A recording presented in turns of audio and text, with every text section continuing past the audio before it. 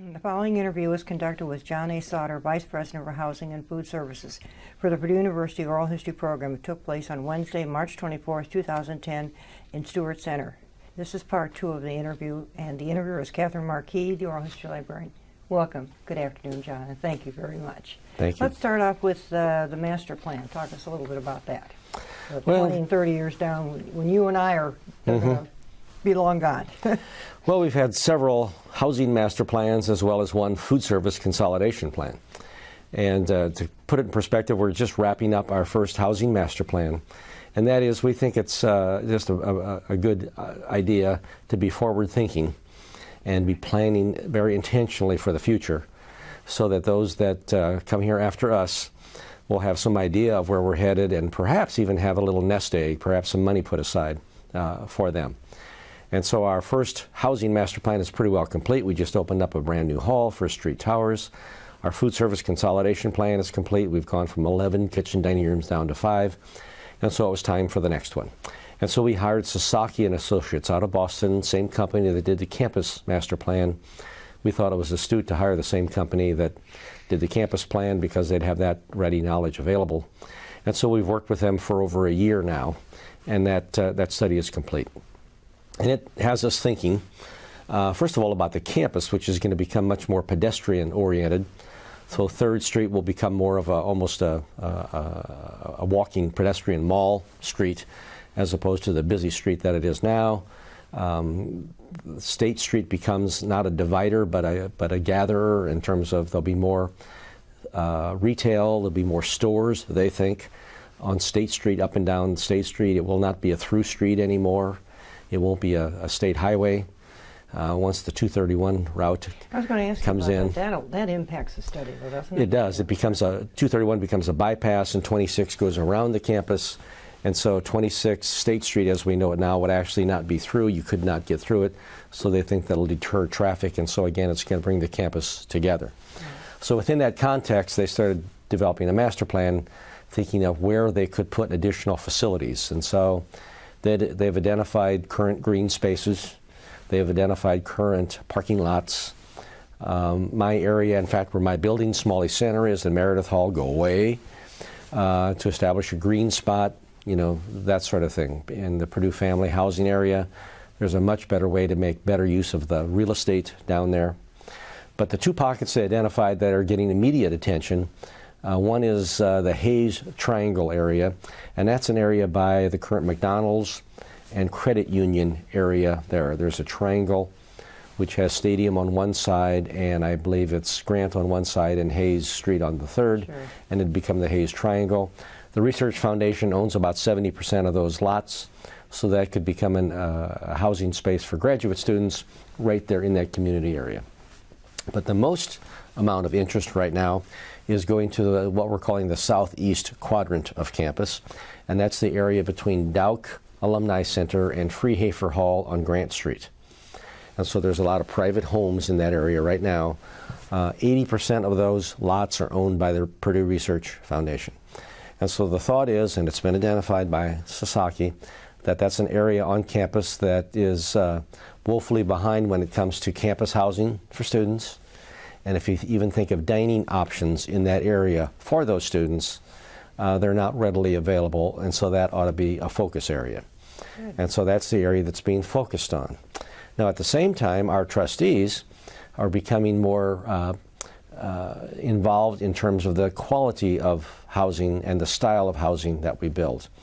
And so it's their thought now, again, being driven by trustees, that maybe we ought to be thinking at a different kind of building, not a 100-year building like we build now, but 30 and 40-year type buildings, more that the private sector builds, where you use it for 30 or 40 years, demolish it, and you kind of start over with something more relevant to the students of that particular generation. Different way of looking at buildings than we're used to doing. If you think of Doomey Hall, it was here in 34, and Cary in 27. The other dynamic that they're encouraging us to look at is having private developers come in. So instead of the university investing its money, its capital, to help finance these buildings, wouldn't there be a private company out there, like a private company that finances malls, where they come in and buy an area of a town and they basically create a mall. A finance company comes in, buys or has leased this land, and then they contract with a private housing company to actually build housing there. So that's being studied. Interesting. And a whole new concept of maybe having retail stores on the first floor and then building housing on the second, third, and fourth floors of that particular area. Completely different way to look at this. And so that is being pursued now. There is a committee that is being chaired by the Research Foundation folks, and they're actually seeing if finance companies would be interested in doing something like this. Our legal people are looking at the legality of state property being used or leased to a private company. We're looking at it from a campus housing standpoint, that if you're going to call this university housing, what does that mean? Does that mean we manage it? Does that mean that we have resident assistants on the floors? Does that mean it's our rules and regulations? Does that mean we have to collect the money through our bursar's office? A lot of questions right now as a part of this newest master plan. So a completely different way to look at it, a completely different way to think about the product that we're going to put in that part of campus. Very interesting. But all part of this new master plan that in 20 to 30 years we'll know the answer to a lot of those questions. When the First Street Towers, was that part of the plan initially, the other plan? I mean, how did that come about? Because that was a new concept, residence hall type. Right. First Street Towers was the end of our first master plan for the property that was formerly occupied by Fowler Courts. Right. Our thinking on that was that we needed a new style of a product. We needed to enhance our entire housing inventory stock. So we have plenty of, and probably too many of, double-loaded corridors, which are rooms on both sides of a hallway with the gang or the group bathroom. With Hillenbrand that opened in '93, we had suites where 2 rooms shared a bath. In our apartments at Purdue Village and in Hilltop Apartments, it's an apartment arrangement. We needed something to enhance our inventory. We also needed a product that would retain more upper-class students. So we needed what we call a move-up option. And we did some market research by surveying some students, and what they told us was it's not that they tire of living on campus, they just want a different view. They kind of want to be able to move to something maybe a little nicer. So with those thoughts in mind, we started looking what's going on across the country, and we found our friends at Penn State doing something that we found attractive. And that was they were building clusters or pods. They had patterned theirs after Stanford University. Out there they're called houses. So if you live in a house, you all live in a certain kind of a community, all related to the same major, perhaps. Penn State took it one step larger and built a large facility, and they actually had 9 rooms in a pod, and it was a private room with a private bathroom, and the 9 students would share a family room, a kitchen, a study room, and a laundry area. So they were kind of self-sufficient. The value or the attraction to the upper class student was you could have privacy if you wanted it, but you could be a part of community when you thought you needed it. So that's what we kind of had in mind. So we planned, we must have worked over 3 years on that concept to get it to fit on that piece of property. Unfortunately, the cost of construction started going up. So whereas we wanted 9 rooms in a cluster like they had, pretty soon it was 12, pretty soon it was 15, pretty soon it was 19. We ended up with 22 rooms in a cluster. Just to make it affordable, such as it was. We had planned to put around 550 beds there, and we had estimated about $60 million would do that for us. The cost of construction, again, took another sharp uptick, and we found that for 52 of the $60 million, we could only build 2 of the towers. So we had a decision day, and I can still remember the meeting in a conference room in Smalley Center where the committee is kind of scratching their heads thinking maybe we ought to abandon this and just go back to those suites or apartments. And I said, no. This is a new concept. It's going to be attractive, I think, to our students. It's going to enhance this inventory. The whole concept is still there. I think it'll work. And so we went ahead, and I had thoughts of R.B. Stewart, of what he must have been thinking with Doomey Hall when he built that in '34, and all the Windsor halls are so expensive that he phased them. And so I thought if R.B. added on to them, is that the way it was done? That's right. Okay.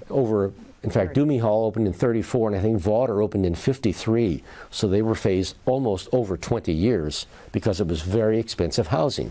And that was my clue. Expensive housing, that's what we're doing. we'll phase it. But first, let's see if these are popular. So we went ahead, got the bids, did the construction, and just about a year ago, in February of 2009, is the day that we put it on the market to see if the students would go for it. And we put it on the market, and in 2 days it sold out, and we had enough on a waiting list we could have filled the third tower right then.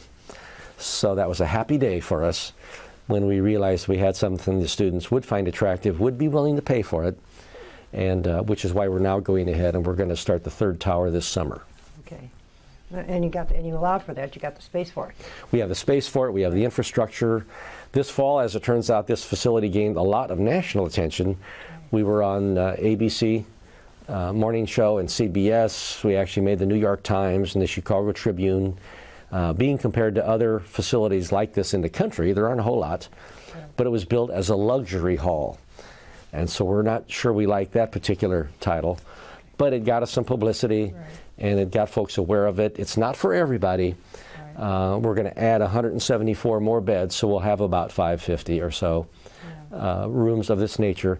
It also lends itself for conferences, and that was another one of our motivations. So as groups come in, perhaps executives or all ages might want to come in for a conference to live together in a group, one of our clusters. It's going to be ideal for that. You could use that in the summer, though. That would be absolutely the summer, because that would work. So we think it's going to be a very attractive offering then. So I feel very good about that now. Sounds good. Let's talk about funding for the residence halls for the researchers. They're financially self-supporting. Yes, they are. We're financially always have been. And always have been, meaning we rely on room and board income, summer conference income, and other income that we can generate. So we can be a little bit of the entrepreneurs on campus if we can think of a way to generate some income that provides a value for our students. So no state revenue, no general funds, no 10 funds come into our operations. We pay the university for all services. So from heat, that's a challenge. Electricity, heat, water, all those sorts of trash pickup, all the variety of things you can think of, police support, the use of physical facilities, and all the variety of support areas across the campus. We're billed for that pretty substantially, but we've made it work. But it also gives us a sense of independence in that we have to go after summer conferences. And whereas before we used to view summer conferences as a change of pace, it was something different to do, it slowed down a little bit. Now we actively actually go after conference, large groups in particular, to try to attract them. We encourage departments to have groups on campus, athletics to have sports camps, all those sorts of things if we possibly can. Plus we keep coming up with other kinds of offerings, as I mentioned, for students. And the two more successful that we are involved with these days, the first is something called a treat pack offering. And that is, we have our own website where you can go to and order any of a dozen different kinds of packages that include food and snacks, as well as some Purdue paraphernalia. And we'll send it to your son or daughter on their birthday or before a big test or whatever the occasion might be. I became aware of this when I went to a website, and you can do this nationally. If you have a son going to school in Arizona, you can do the same thing, and this national company performs this service. I thought, we're big enough, we can do this. Great. And so we're doing that now, and we have hundreds of parents who take advantage of it, and we're making thousands of dollars with this nice value-added service. Good. The other one we're doing right now is a textbook rental program. I became aware of that with our private bookstores off campus, that they're feeling the pinch of internet textbook services. Right. All the students aren't buying their textbooks from the local providers anymore. So I thought, would they be interested in a contract where they might even pay us to actually get textbooks to our students, in fact, delivered to our students? And they are. So it's on a contract. Follitz is our current provider. And the way this works is that if a student is going to live with us next year and gives us their schedule, or if a freshman this coming summer gives us their class schedule, we'll provide that to Follitz bookstore, and they'll have their books waiting for them in their residence hall when they arrive this fall. And then in turn, Follitz is given the opportunity to buy the books back. And of course, that's where they make their money, and that's where we make some of our money. So it's become a value-added service. Our students don't have to stand in line anymore at the bookstores. And of course, the local bookstore enjoys it also. Again, using our facility, the local people. That's right. That's right. So it's an example of thinking of something value-added. We can make a little bit of money off to help kind of keep our room and board rates down if we possibly can. Sure. And those are two that work. We've had some others that doesn't work as well, but we keep trying. We keep trying new things like that. You like to be creative. That's we great, do. John. I agree. We with really you. do. And how about your repair and rehabilitation? You've been doing that for a while. You've got you're doing with Harrison that spring, and you're going green. That's a change over time. Yeah, this gets back to our master plan. Right. Part of our master plan was renovation of rooms and thinking of what's going to be happening 10, 20, and 30 years down, but also our current facilities. And two thoughts and drivers came out of that resulted in some action plans. One is for sprinklers. Fire safety in residence halls is always a sensitive topic. It's a national awareness issue that you always read about unfortunate situations. And so I guess it was 10 years ago now. We have a 12-year plan, and we're in our 10th year. So about 10 years ago, and a little before that, we started thinking we need to get sprinklers in all of our facilities. So it was not mandated, it was not funded, but we decided with this master plan we were putting together, it was the right thing to do. So over a 12-year period of time, we're phasing sprinklers, piping water, into all of these buildings to provide sprinklers, in-room sprinklers, in realizing that we're operating. So we could only do a third of a building a summer. So you do one wing, you do the other wing, and then you do the central area, because we couldn't interrupt the operation or the summer conference activity for too long, because we rely on the income. And so it's been a long process. Harrison is the last hall right now in the current scheduling scheme that's going to be going through this. I think we're in the second or third phase of that. Same way with air conditioning.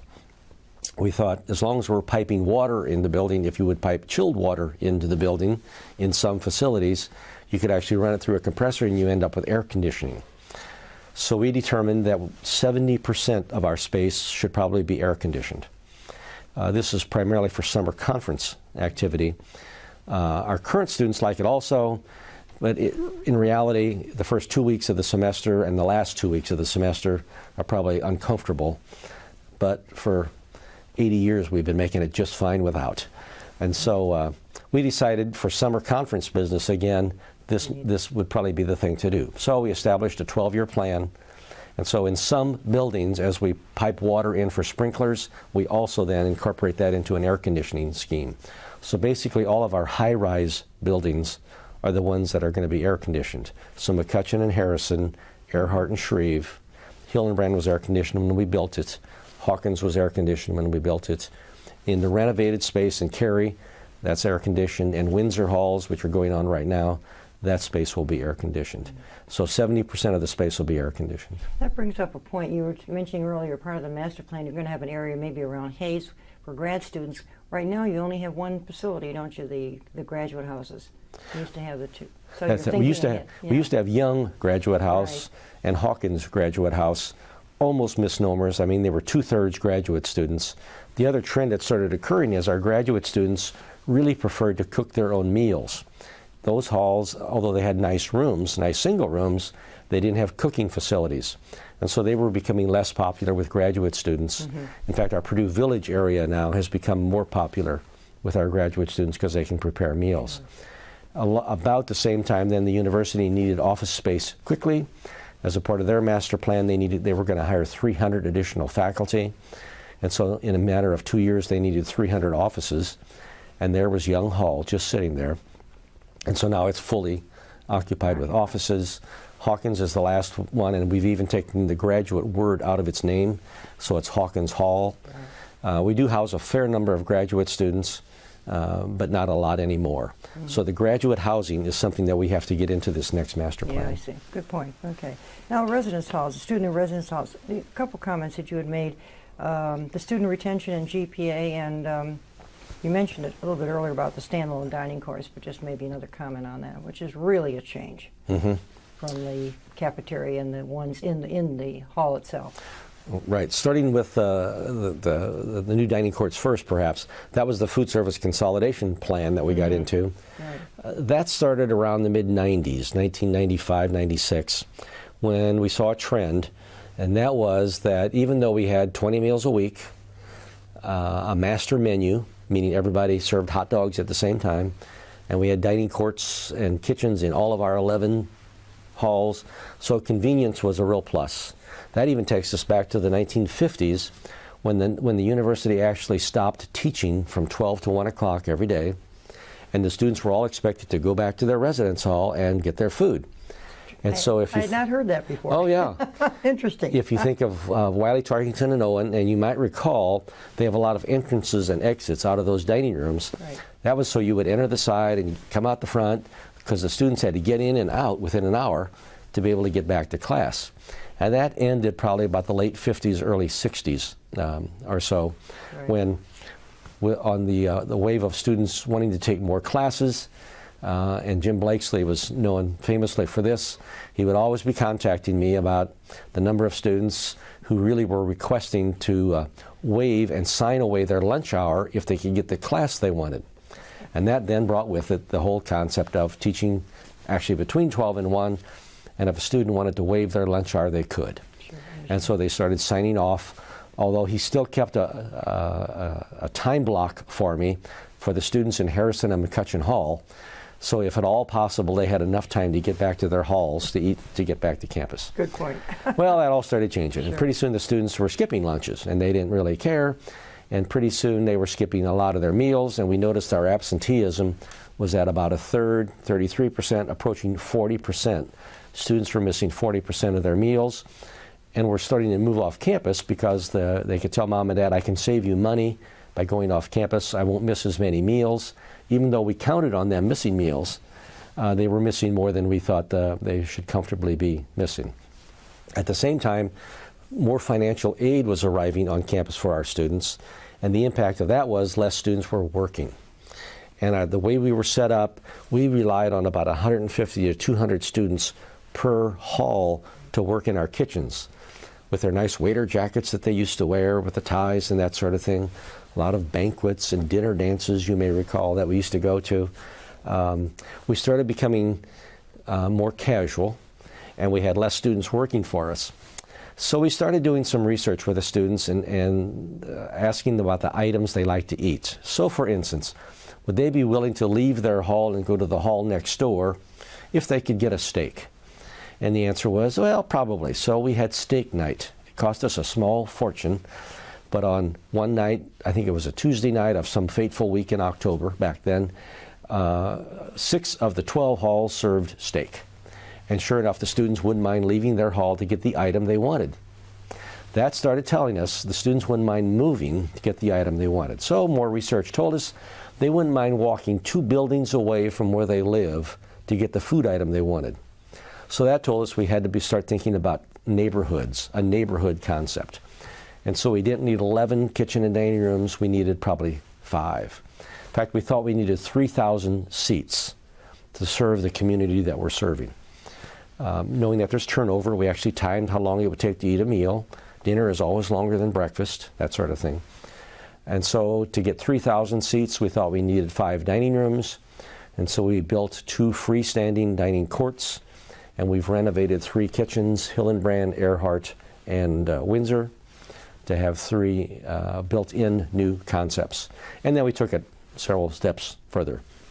By then we knew and we could see the trends in malls and airports where you have what's called a marketplace concept, and that is you have different choices.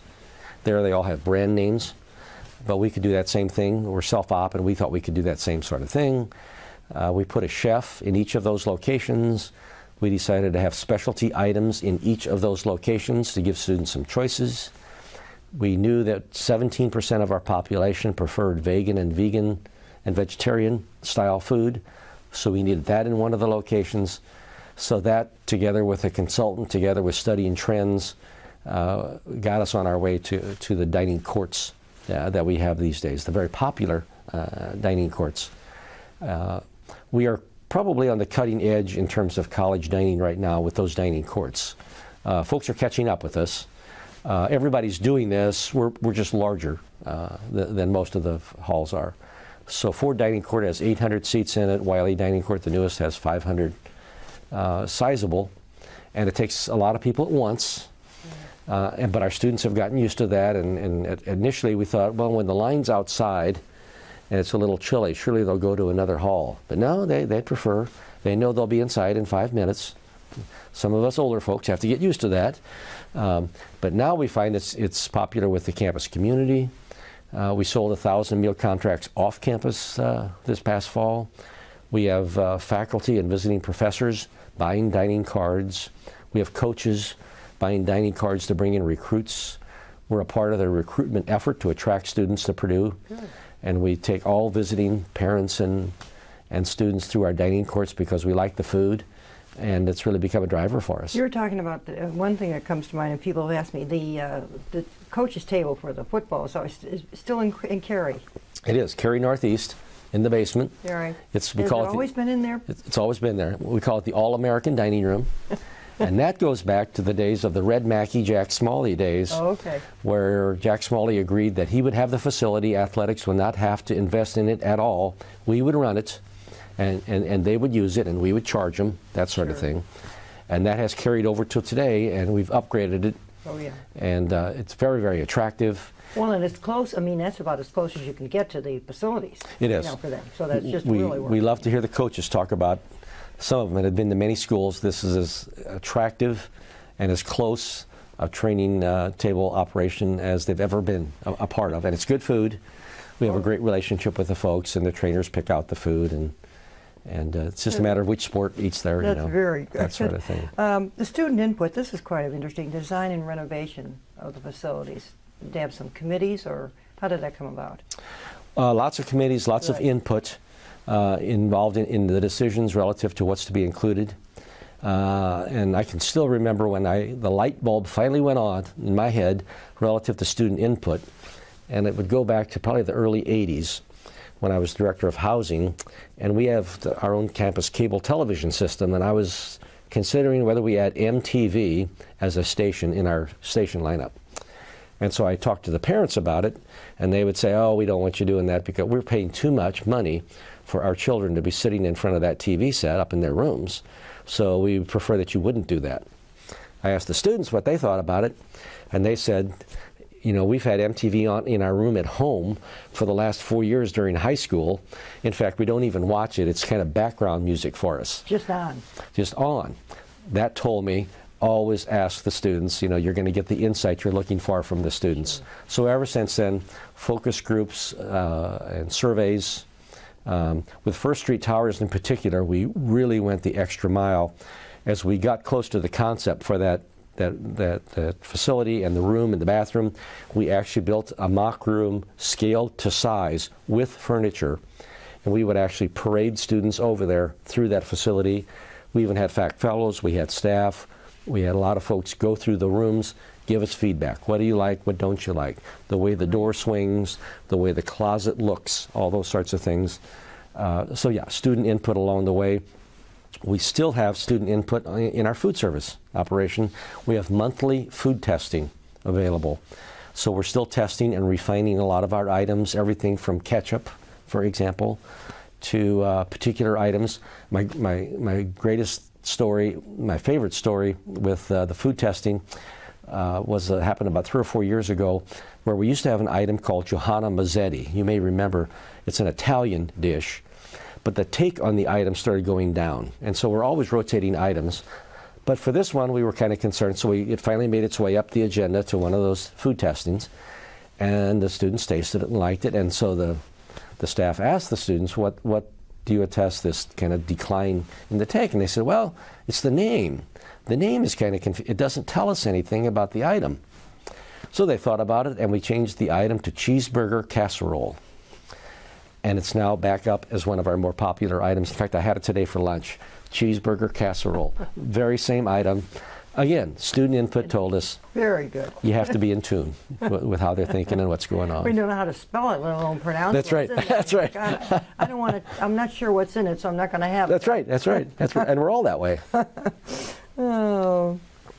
Now the rates here on campus and the ward rates. That's a challenge, isn't it? To come up with the rates every year for them. Right, the room and board rates. Right, the room and board, yeah. Yeah, our tradition has been that we normally do that in December. take it to the trustees, which is earlier than most schools.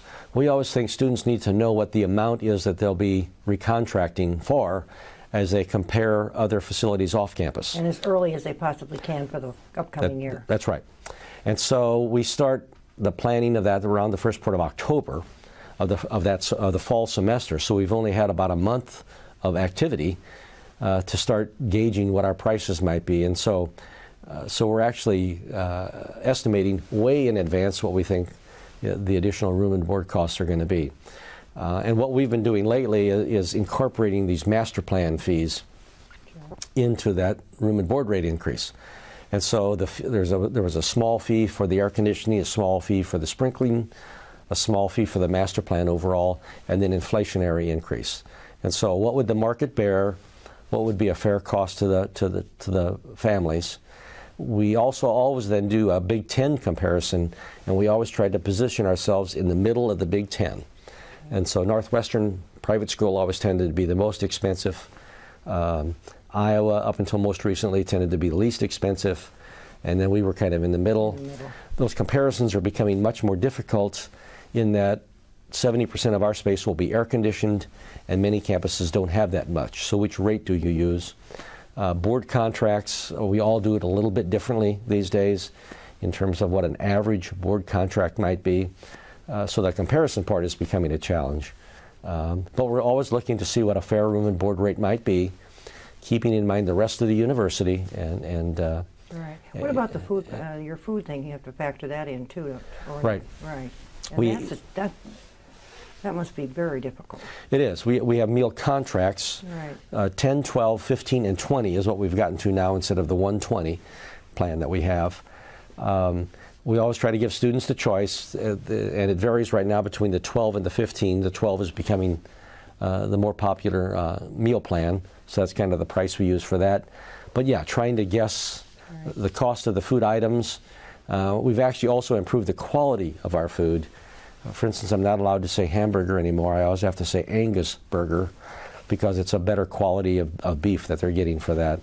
Those sorts of things we're always continuing to assess. Also, we're always looking at food waste, of course. That's one of our enemies out there.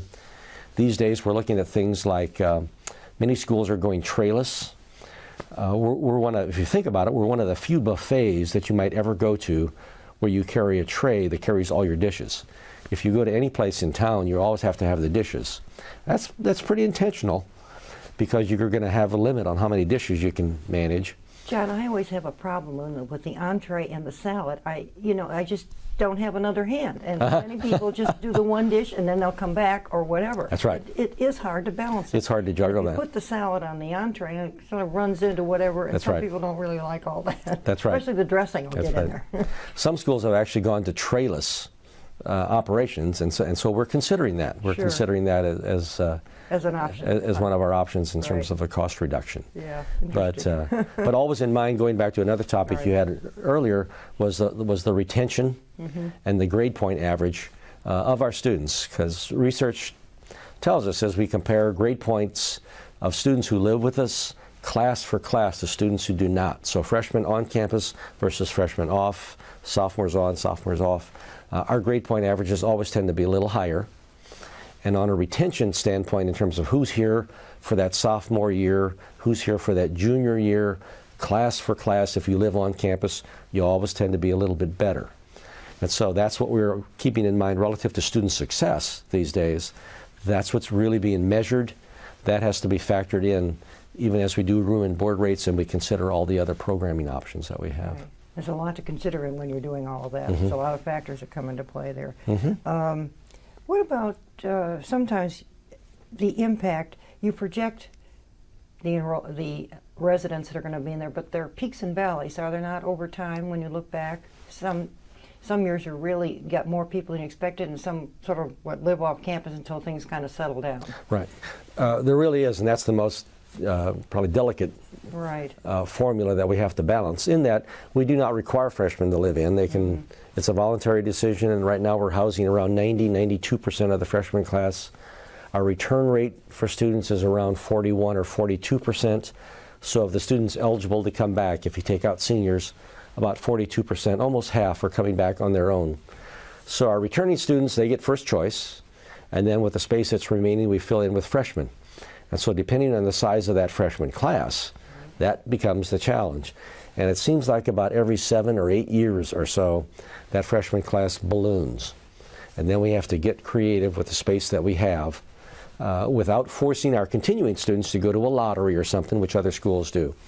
And we've been creative over the years in doing that. If I think back to the 70s or so, we went to a suite arrangement where we took the end 4 rooms of a corridor and built a wall, and those 4 rooms became part of a suite, and we put 2 additional beds there. By doing that, we created 1,000 additional beds for about the next 4 or 5 years, and we got by. About 7 or 8 years later, the same thing happened. By then, the suites were gone, and we went to triples. We went to voluntary triples.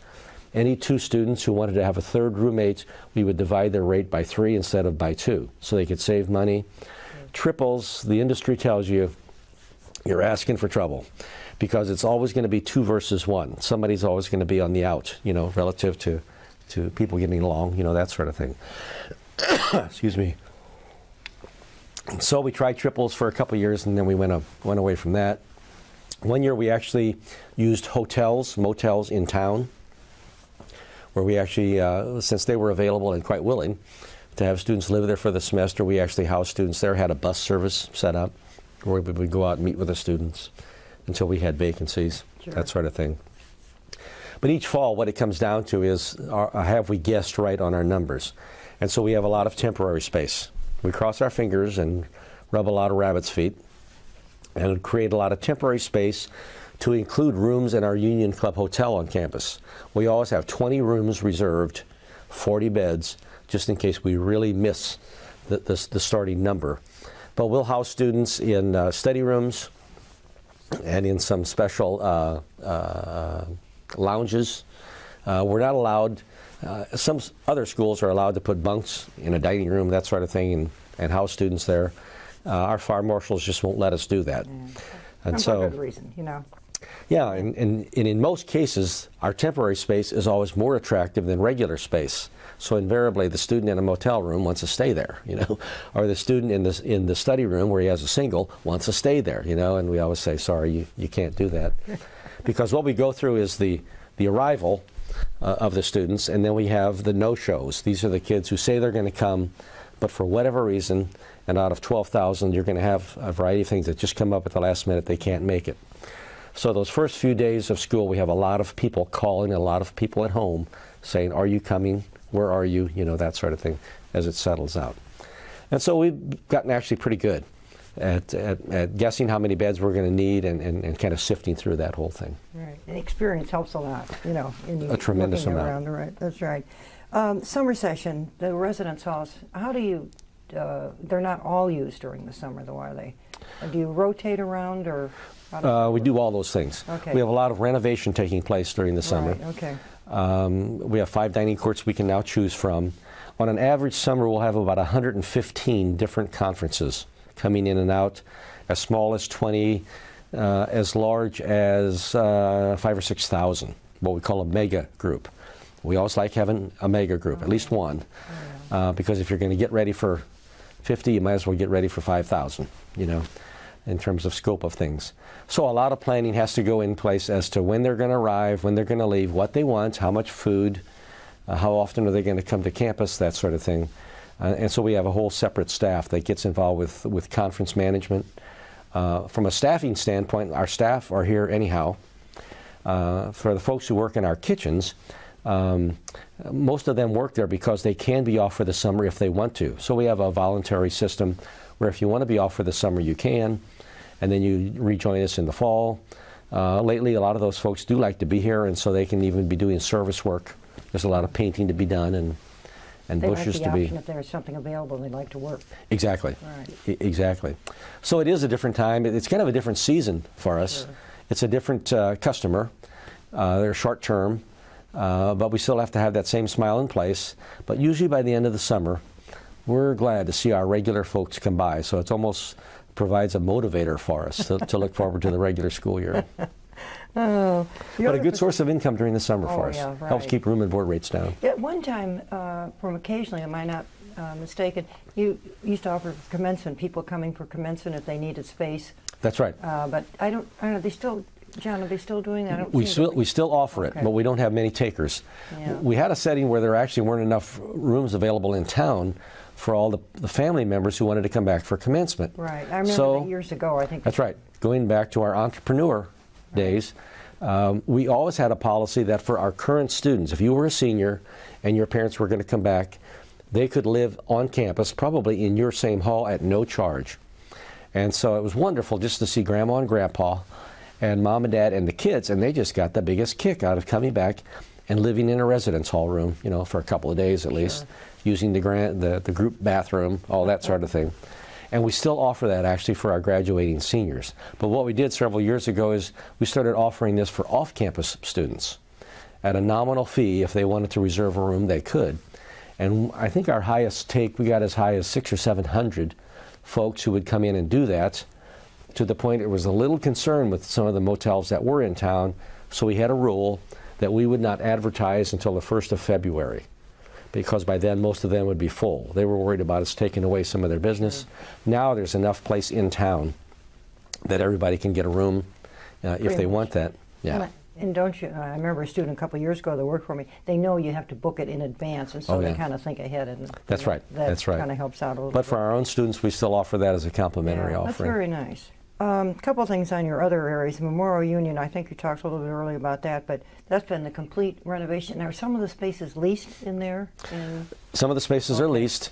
We did a complete overhaul when it came to the food service. We used to have the Union Market, which was kind of a cafeteria. And on the wave of the success we saw in the residence halls with the marketplace concept, we needed a different approach there. And so they came up with the concepts that they have, which are Italian with Villa Pizza, and La Salsa with Mexican, and an urban market, a Zia Juice kind of an operation. We redid Pappy's, the sweet shop, which is now more of a Johnny Rockets, kind of a 50s kind of a place. We did go with Starbucks. Everybody had to have a Starbucks, which is extremely popular. And so those have proven to be quite very popular food offerings. But a union building, it's a union building. It's a very active union building. We have 19,000 people a day who walk through there. About 5,000 will stop to make a purchase. So we're trying to get that up to 6,000 if we can. It's nice that you got that clothing thing that opened in there. You know, we finally have an apparel store for the first time in Purdue history. Because I see people, and you know, the conference people, you got the business because they're right there. Otherwise, they go to the village. They would go to the bookstore. Right. Yeah, for the first time, someplace at Purdue is actually getting money off selling Purdue paraphernalia. We've had a travel store in there. Yes, I know you did. STA Travel was there for a while. We now have a UPS store that has taken its place. But this goes back to when I first arrived, and we had a barber shop in the Union building. It was here, exactly. I remember that. And I remember the first time I walked in, I said, my Lord, this is really a surprise. This was in the late 60s when I came. It was. It came and that faded. Now we have video games in that same space. Right. Interestingly enough, now the video game use is starting to trail off. And so we're starting to see if there are places in town that might be interested in that space. And so actually we went after optical companies, Neovision Optical and some of those places, and so far, no, they're not really interested. What about now when the Envision took where the billiards used to be, right? Is that the bowling and the billiards? I haven't been down there in a while. Is it used pretty much? It really is. It's rack and roll. It's a nice combination, I think. It is. For visitors and conference people. Yeah, well, you recall as you used to walk by, you could see 15 or 20 or 30 pool tables all through there. Sure. We have less than that now. Sure. And it's coupled with a bowling alley. They have neon down there now. They have nighttime bowling. And it's become a very attractive thing on weekends for community, for young people and birthday parties to be down there. We actually have a bowling league. We actually have a bowling class that takes place. We actually have a competitive bowling team now that travels and competes nationally in some events. And so it actually is an attractive place that students will go to late at night to bowl. So it's a very attractive offering. And it's handy too, which is great. Right. On campus. Mm-hmm. Very good. Mm-hmm. Elliott Hall of Music, any changes there? I think one thing, you're putting the sprinklers in there. Is that right? Right. Okay. Elliott Hall of Music opened in 1940, and in its day, it was extremely popular with the Victory Varieties, where we had something before every home football game. So great. John, love that. It was just, The people who were there loved it. Oh. And it was so reasonable, and we had, Bob Hope was here, you know. Yeah, Bob Hope, Frank Sinatra, Right. Duke Ellington, Right. Jack Benny. We had some of the big names. That's when ticket prices were cheap, and they would travel around, and it was just a perfect venue in its day. And now that's all changed, and now the groups expect bigger crowds, the ticket prices are more expensive, and it's harder to attract talent in there. Convocations is the booking agent. We're just the landlords of the building, and so we take care of that building as well as Loeb Playhouse, Fowler Auditorium, and Slater Center for the Performing Arts. That's all a part of the Hall of Music operation. And again, we're the landlords of the building, so we want to try to get as many acts in as we can, but it's more challenging unless you're catching an act between Indianapolis and Chicago. Periodically, we get lucky. And so the Lady Gaga thing that occurred this year was just a stroke of luck. Even though she canceled the first time and came back. Got the luck twice. I guess, you know. The students loved it. Every once in a while we get good groups for the students, and we'll catch a performer. Robin Williams came here several summers ago, several Mays ago, and was a hit. $100 a ticket for the premium seats, and we had people from all over the country coming for that particular kind of a concert. We tried to get Tony Bennett here, I Left My Heart in San Francisco, Tony Bennett. We could only sell a few hundred seats, and he had to cancel. The one predictable act that sells out still today, the one predictable, is current country and western. So Brad Paisley will sell out. Toby Keith will probably sell out. But if you get Barbara Mandrell or Randy Travis, probably not. Probably not. Right. We encourage them to try to get other kinds of things. We encourage them to get Prairie Home Companion. And that ended up being a hit, and they've been here twice. Right. We're currently encouraging thoughts along the lines of Wheel of Fortune or Jeopardy might be a nice venue to think about, a venue like that. Try to get people in the seats, because it's 2/3 self-supporting, so we need people coming in and occupying the seats. What's caused to happen is they have branched out into the video production business. And so the Coaches shows, the Danny Hope show, the Matt Painter show now are being done by the folks in the Hall of Music. They have a video production. They actually do the Jumbotron at football games. Right. That is, by any other name, a 6-camera television show, scripted with advertisements that go up at the right time, instant replays. That's all being called by a director up in the pavilion, and it's being done out of a production suite in Mackey Arena, where they have all the equipment for doing all that sort of thing. Same way with Mackey Arena and the video board. So they've really branched out into the whole video television area, which is an interesting area that I've become acquainted with. Very expensive equipment that they have to. I can still remember having to purchase the first big piece of equipment, my first month in this position, and they wanted to buy a telephoto lens, telephoto for a TV camera. And to put it in perspective, if you watch a football game at home on TV and they're measuring for a first down, on your TV screen you can actually see the chain links of the chain as they bring it. You can see the logo on the football, and that's being shot by a camera way up on top of the press box. And it requires a telephoto lens. It's about this long and about this big around, and that lens cost $100,000 for one lens. And so I gulped and signed the requisition, and we now have one.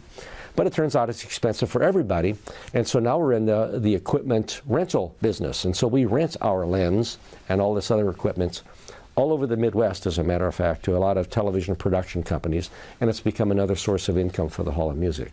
So another interesting operation that started out just as that facility did. Right. But now the facility itself needs to be upgraded. It was opened the same year that Radio City Music Hall opened, built by the same architect who I met about 12 years ago as we went out to Radio City and toured it.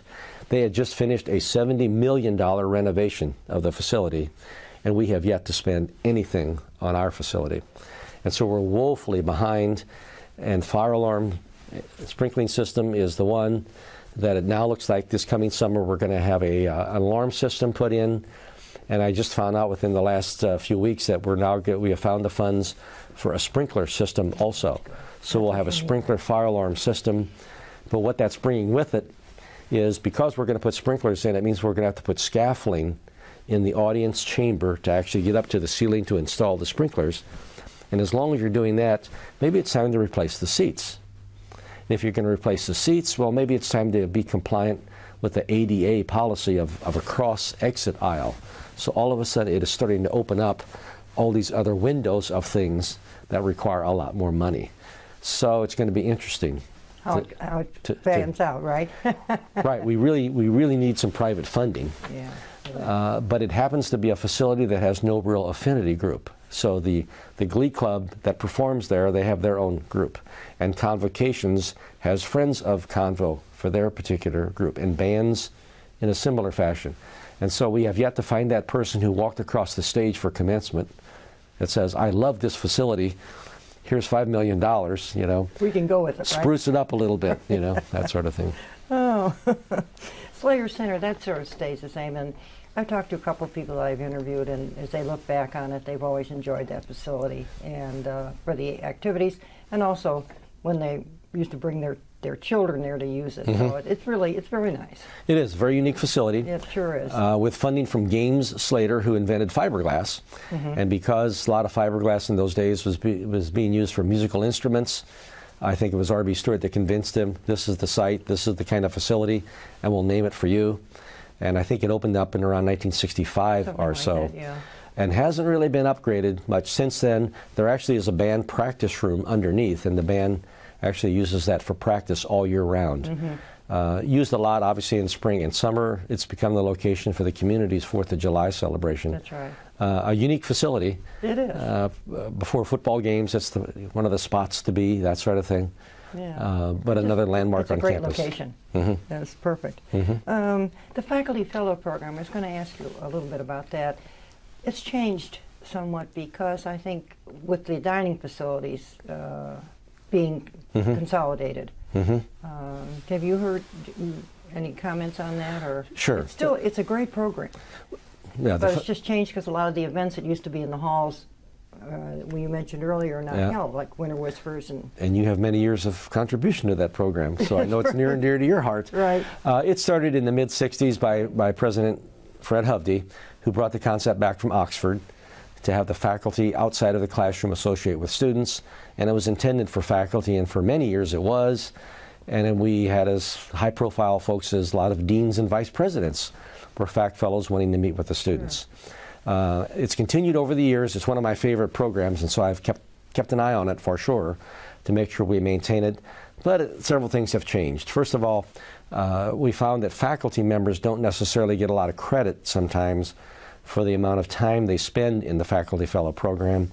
They're rewarded more for research and for writing and for teaching, and somehow it doesn't rank up. So as you get newer folks coming in, it doesn't quite catch the flavor and the use of their time, particularly if they have a family, and we can understand that.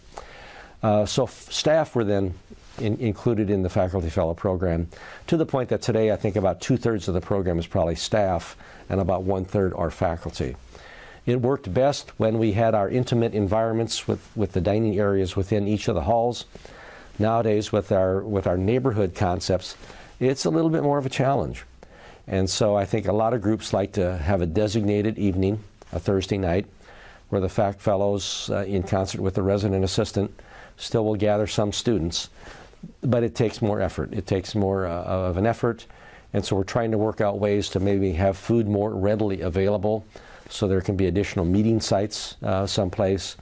Our student government in each of our halls isn't as strong as it used to be. So quite often faculty fellows would be invited for meetings. We used to have those lovely dinner dances where we all dressed up, and for a very nominal fee had a sit-down dinner where we had Mary Lou Billsborough teaching us manners, and we all had to go through etiquette training. I remember her. Not for the training, but I remember her. Oh, she left her mark on a lot of people. She sure did. But those were in some respects, the good old days with a lot of close-knit associations between faculty, staff, and students. The president, I remember Art Hansen coming out to lunch and doing a math problem for one of the students in the lobby of Wiley Hall. He was a Pac fellow over at Tarkington. Yeah, he was. And he and his wife, Nancy, used to come quite often. Yes, they would. Sure. Yes, they were. And for many years, and in fact, we've just gotten back into the appointment letter is supposed to be coming from the president to try to give some prominence to this particular appointment, and that kind of faded as we have new leadership involved, that sort of thing. So it's been a challenge, I can tell you, to try to keep people understanding the value of it and understanding it. And participate in it, too. And participating. And continue to participate. And to get new folks involved. Right. But we have a lot of true, dedicated, long-term folks who have been with that. But it's that newer brand, and there are some folks there from the staff, you know, periodically. Right. But we still use that as one of our strong programs that we can proudly talk about, that many schools have just given up trying to get organized, but we still have that going on. Right, good. I'm going to talk about your official host for visiting coaches. I think that's for the researchers. Go ahead. That goes back to, I guess, the early 80s. And this is a program that was started by Red Mackey when they opened Mackey Arena in 1967. Okay. And his intent was to have a host, a full-time staff member, host the visiting team. At many schools, still this day, it's the newest freshman manager who gets saddled with having to spend time with a visiting team. He thought Purdue was better than that. He thought we were a class operation, and one way to do that was to have a full-time member host them. And so several people had done that. I had a friend of mine doing it. And in the early 80s, turns out I was working my way up in the housing operation, and I was giving a lot of speeches to student groups on leadership and motivation. And a friend of mine was doing this, and he was leaving the university, and he said, you know, you might want to do this because you can see a lot of real-life examples of motivation and leadership on the basketball floor. You can hear the speeches at halftime. You can see and hear how it's being done for your speeches. You might want to look into this. He said, but it's time intensive. You got to be there early, you stay late, that sort of thing. I said, I can do that. So I thought, I'm going to try this. And so I started doing it, and it was just fascinating. I bet. Just to meet all these coaches and to see the different styles and to see how they take care of adolescents and to see how their staff responds to them and see the inner workings. And so you get to see what goes on. Bob King, who still goes to games but was an assistant coach many years ago, used to always call it, you know, this feels like it's backstage at the opera, just to see what goes on here. Right. And so you get to be a part of that. Sure. And so my duties basically are that I send a letter in advance, always saying, looking forward to having you back in Mackey Arena again.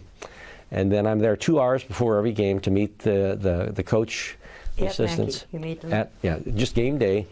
Not at shoot around. Sometimes they come in a day before to shoot around, but it's game day.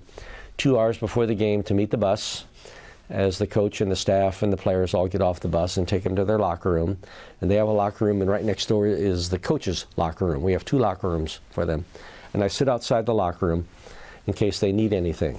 And so from tickets, we'll call tickets for other fans that are coming in, for parents, to training things that they might need, to ice bags, to tape, to one coach used to have me always had to find a place for his wife's mink coat that she always liked to wear to games, a secure place. And sometimes before we had cell phones, they always wanted to call their kids just before the game or something. They wanted to make some long-distance phone calls. Or a coach was arriving late and needed a place to park. It's just all these kinds of things. And you do it only. Do you have anybody help you? No, I'm it. Oh, okay. But I know who to go to. So I know who to... And you got a cell phone now, too. Find the game manager. That's right. And I have a cell phone. Right. So then it's a matter of getting them into the game. And then I always sit either right behind their bench or in the scorer's area somewhere. There's 2 teams that will not let me sit behind them. All the rest, if there's a seat available, do. And I can tell you the 2 teams. One was Dean Smith with North Carolina. And he turned around and saw me and he said, John, nothing personal, but I'm superstitious. And I just can't have anybody from the home team sitting behind my bench. So would you mind moving? No, not fine. And the second, predictably, was Bobby Knight. And that occurred, not that he minded, except there was a game took place, and it was a nationally televised game. And for that game, there were some Purdue people who wanted to sit close to the team, but weren't used to sitting down there. And so they ended up sitting next to me right behind the bench. And the person sitting next to me, as it turns out, got a little too vocal during the game, to the point where Bobby Knight turns around and addresses me that I don't need any officiating behind my bench. Would you guys mind moving? Not at all, sir. We're glad to do that. And so we moved. My friend apologized for the rest of the, still does to this day. And we laugh about it now, but we don't. So we go back out at halftime. We make sure they get statistics and everything they need. Back out for the game. After the game, there's media to deal with, there's statistics to deal with, and all those sorts of things, making sure they get whatever they need, and then back on the bus. It normally takes about an hour after the game till it's all settled. So it's normally about a 5-hour experience. Then I have a letter that I send. I have a win letter and a lose letter, depending how the game comes out. Very nice. So over the years, I've had many coaches write and thank me for the hospitality. I have more letters received from one coach than any other, and it's Bob Knight, interestingly enough. But I have 3 notebooks full of all the letters that I've received from lots of these folks. Great. Over Keep the years. those. And so it's a good collection for me to have. Right. And it's over 25 years now I've been doing this, and so I've met a lot of very interesting people along the way. And you know, we're looking for the opening is supposed to be 11/11/11, November 11th, 2011. I told that to people. You know. Of Markee Arena. Mm-hmm. Right, exactly. So we're hoping for that. That's right. Looks to be on time. In the meantime, we're playing amongst all the renovation that goes on, and that's interesting too. I drive by the Barrel 101. Every day, every day. Oh, the community involved. I thought are you still on the Lafayette, the leadership board of directors for Lafayette? Yes, I've joined the board of leadership Lafayette, the community group that kind of basically trains young professionals, really, to serve on boards in a lot of the civic groups and United Way agencies. And I'm looking forward to that. In fact, we've just established a brand new Youth Leadership Award. Good. That was my first board meeting. I asked the question, it seems like we ought to be thinking about young leadership and maybe trying to grow some folks into thinking about serving on boards. Good idea. Why don't you do it?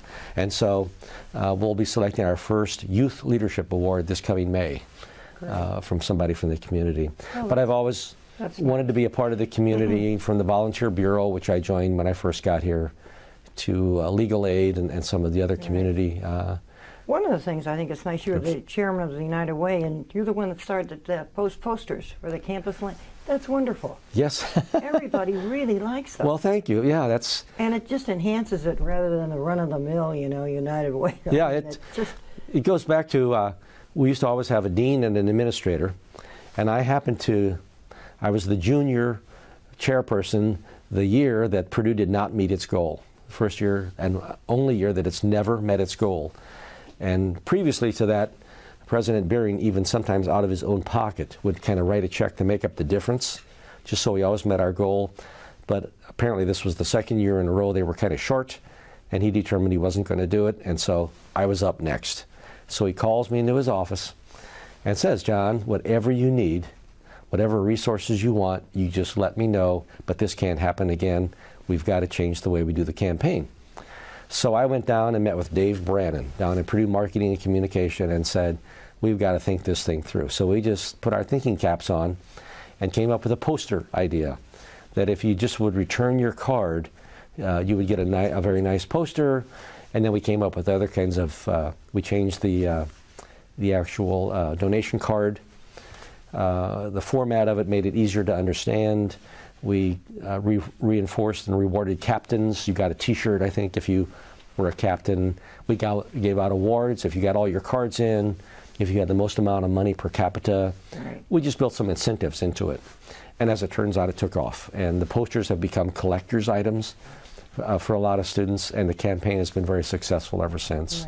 Right. And he called me back to his office, I still remember, and gave me a Purdue watch for turning the campaign around and making it so successful. So super. The little moments. Little moments. A couple committees. You served on the Senate Student Affairs Committee. That's just this year, or have you been on it for a while? No, as a result of my position, the Vice President for Housing and Food Services, you're automatically a member and you serve on the Student Affairs Committee. And historically, you know, university senates have always been a part of institutions where the faculty kind of collectively can kind of give thoughts and directions to the university, and they have a variety of committees. One is student affairs, right. And so I get to serve on that particular committee with student interest. It normally includes some faculty representatives, and then some administrators, and then some students from Purdue student government. A very logical committee for you to be on. It is. Most recently, they work on a code of conduct that they're going to try to institute, but it's also dealt with some conduct issues, just a variety of things on the student side of things. Right. And then that campus community, for researchers, just what that campus community partnership committee? Yeah, what's the nature of that committee? That goes back to about, I guess, 5 or 6 years ago, 7 or 8 years ago, where there was some thoughts in the community were starting to emerge relatively about housing. Yeah. In terms of the students who lived in the Chauncey neighborhood areas and close to campus.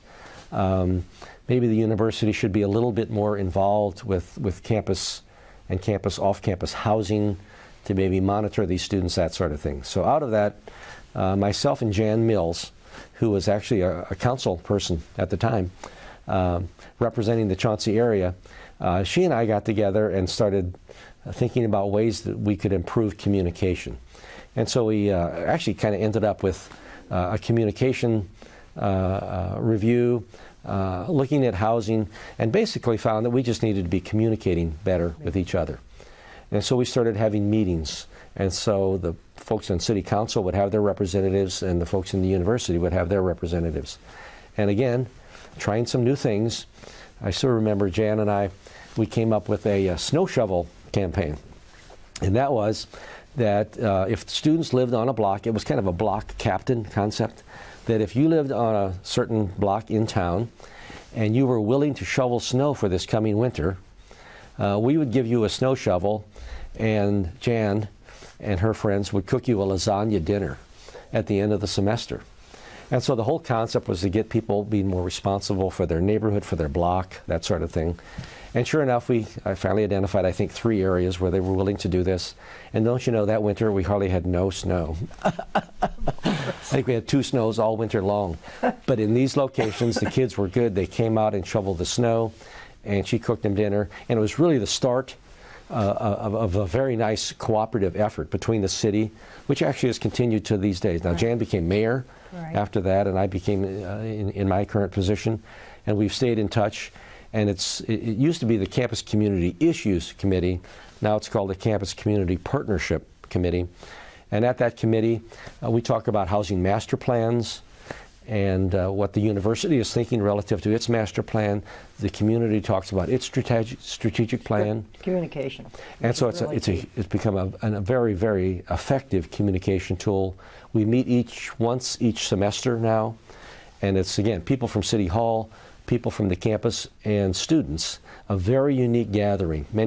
We're told, many campus communities would love to have something like this, but they can't ever get the folks at the same table at the same time. Very good. We do that. We have a welcome back exercise that we do. It's the first weekend, I think, of classes. They go where we gather people and we put information together about recycling as well as ordinances, and we knock on doors and hand that off to students, that sort of thing. Super. Yeah. And the Catalyst Award, that's very nice for housing and food services. Very nice. Catalyst Award. Congratulations. Thank you. Thank you very much. We've worked hard in the whole human resource area, sure. But a piece of that was diversity and diversity efforts. And I've come to think that, we're all these days aware of diversity, but it's like a lot of things. We just need to be reminded once in a while. Right.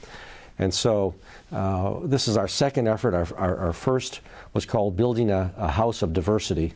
And it was a fable about giraffes and elephants living in the same house and how their needs are different. And we had staff that we called pro-actors. And we actually had them work with Katherine Markee downtown, and she taught them how to act a little bit. And we actually would put on performances. And that became very popular with a lot of folks on campus. So this 10 lenses, it's a way to look at living and working in a multicultural environment. It's kind of the same takeoff. And we're getting very interesting take on it. Athletics has had all their staff and coaches sit through it. We've had several academic departments. Now we're having the community, the local real estate association had the performance done for them. The county Sheriff's Department is now going to have it done for them. And so this is the particular offering that won the Catalyst Award, which is an award in the treasurer's side of the university for innovative efforts in diversity awareness. And so we're really tickled and proud of them for doing that. And now we're come to the bottom, the next stage. The next stage. Right.